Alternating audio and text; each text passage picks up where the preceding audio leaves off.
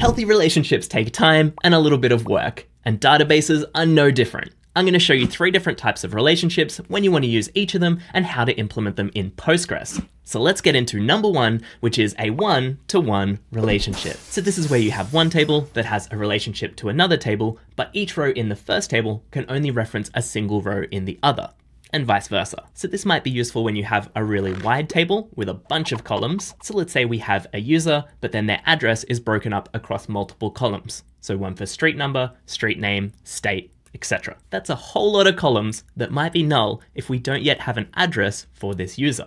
And it may just be irrelevant to the majority of our queries if they don't actually care about the address. So we could separate each of those columns related to the user's address into their own table just for addresses.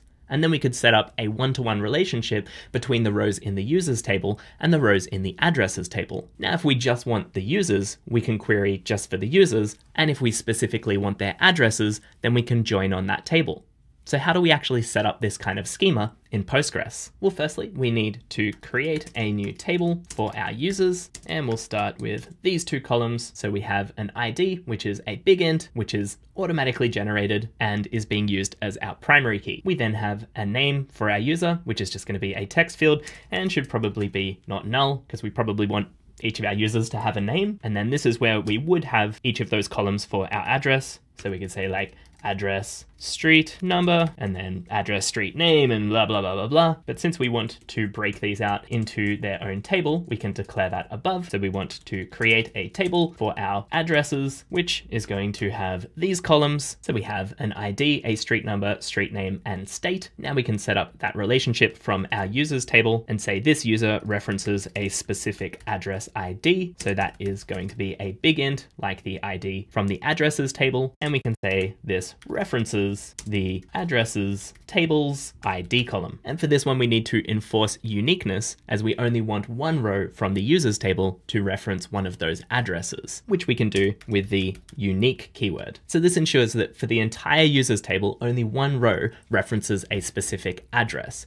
If more than one user could reference an address, then this would be a one-to-many relationship, which we'll look at next. Now, this would work to set up a one-to-one relationship between the users and addresses tables, but since we've already got this ID column in our users table and this ID column in our addresses table, and we know that primary keys enforce uniqueness, we could just make it that our users ID references our addresses table's ID column, which means we would no longer need this extra column. But now when we go to create a new user, it's going to check that that ID exists in the addresses table, which, as we said before, we're not always going to have an address for every one of our users. So instead of the ID from our users table referencing the address table, we want to move this up so our addresses ID references our users ID. And then since our create table statement now references a table that doesn't yet exist, we need to move this one underneath the statement to create our users table. We can also clean this one up and also add a semicolon after this statement. So we can now create a bunch of users in our users table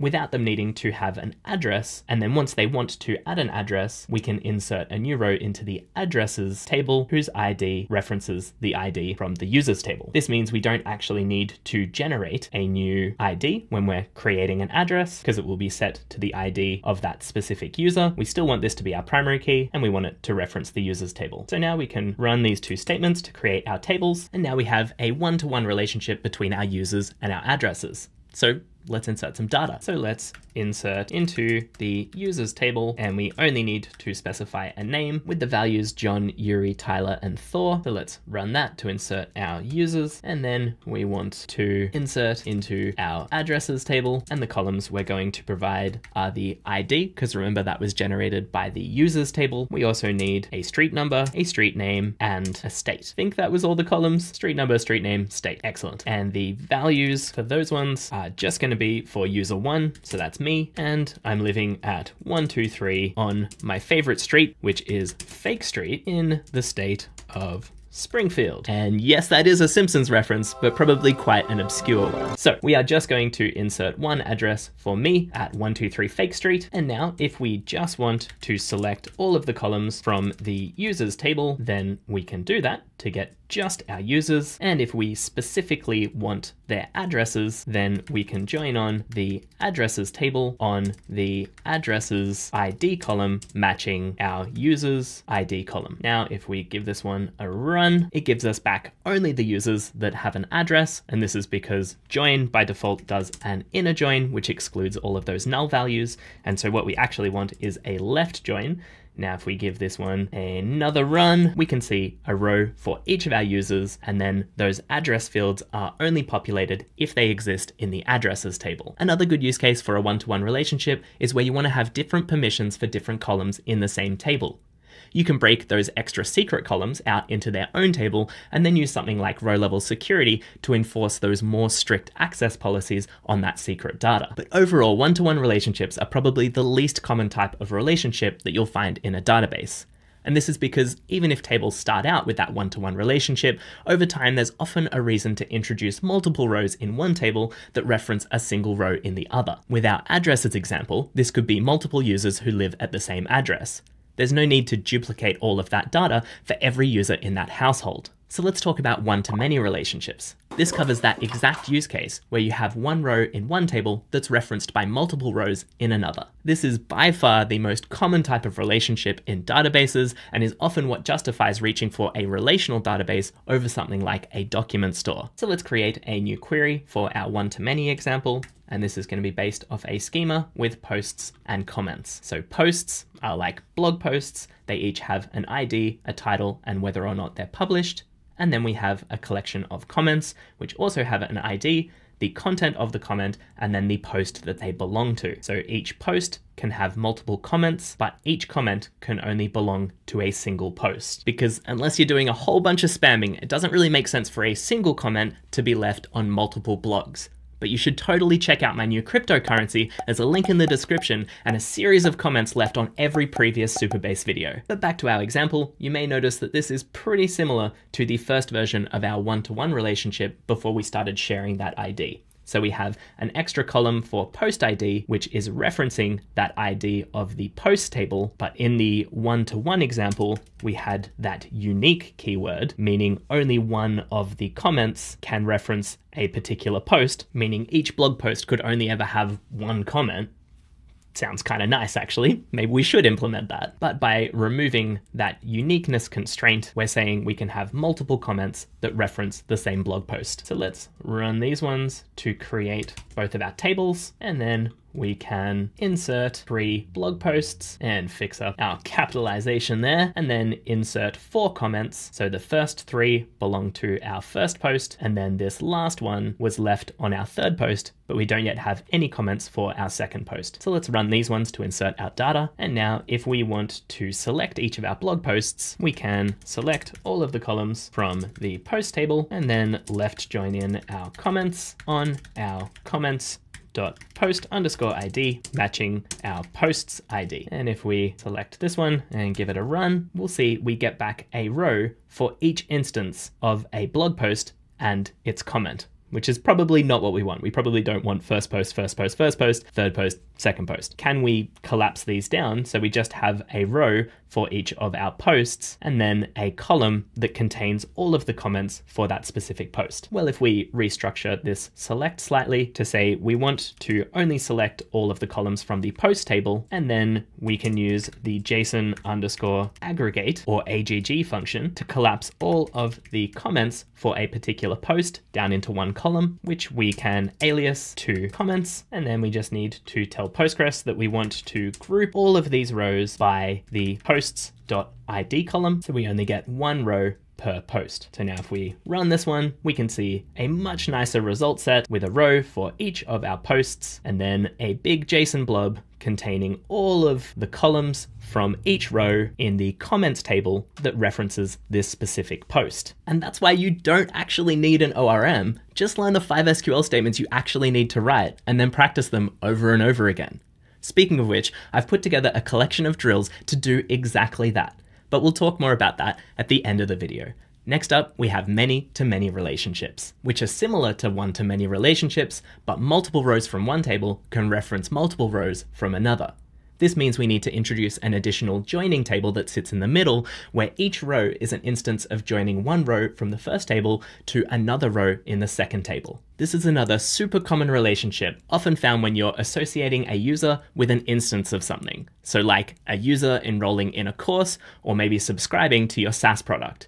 So you create an instance of that specific user for that specific subscription tier, which we can implement by creating a customers table and a subscriptions table. You may notice that neither of these actually reference each other because the joining table will be responsible for setting up that relationship. We can also insert some customers. So again, we have John, Yuri, Tyler, and Thor, aka our super amazing DevRel team at Supabase. And while we're talking about subscriptions, you should totally hit that subscribe button and turn on the notification bell so you can hear when one of these absolute superstars drops a new video. But back to our example, we can also insert some subscriptions. So we have a hobby tier at $25 a month and a pro tier at $50 a month. So we can run everything we've got here to create our customers and our subscriptions. Now we just need to create that joining table to subscribe a particular customer to a particular subscription tier. So a common convention when you're creating a table for a many-to-many relationship is to use the name of the first table, so in our case customers, underscore the name of the second table, so in this case subscriptions. And then the columns for this one are just going to be our customer ID, which references our customer table's ID, and a subscription ID, which references our subscriptions ID. And then we can define these two columns as a composite primary key. So we can say this is made up of a customer underscore ID and also a subscription underscore ID, meaning the ID for each of the rows in this table is actually a combination of two columns. So both a customer ID and the ID of one of our subscription tiers.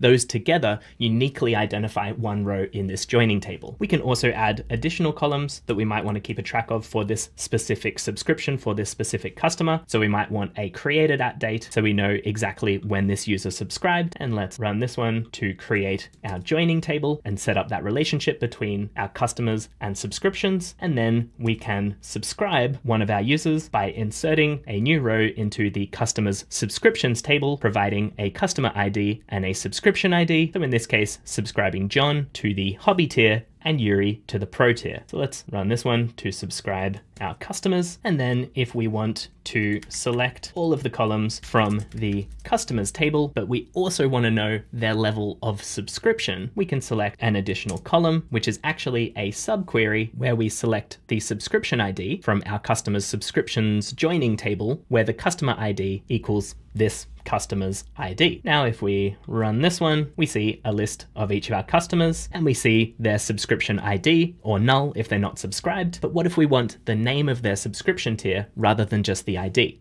Well, let's add another subquery. So here we're selecting the subscription ID column, but we could replace this with another subquery that digs deeper into that row and selects the name from the subscriptions table where that subscription's ID matches our current customer's subscription's subscription ID. And let's also give this an alias to say we want this column to be our subscription. Now, if we run this ridiculous, overly complex statement, we get the ID for each of our users, their name, and then the subscription that they're currently on, or null if they're unsubscribed. And you are now a relationship pro and understand when and how to use one-to-one, one-to-many, and many-to-many relationships. If you want to take your Postgres knowledge to the next level, then I recommend you check out these drills. We go through a series of exercises based on the schema from this video and get in those database reps. If you're ready for the next topic, then check out this playlist. But until next time, keep building cool stuff.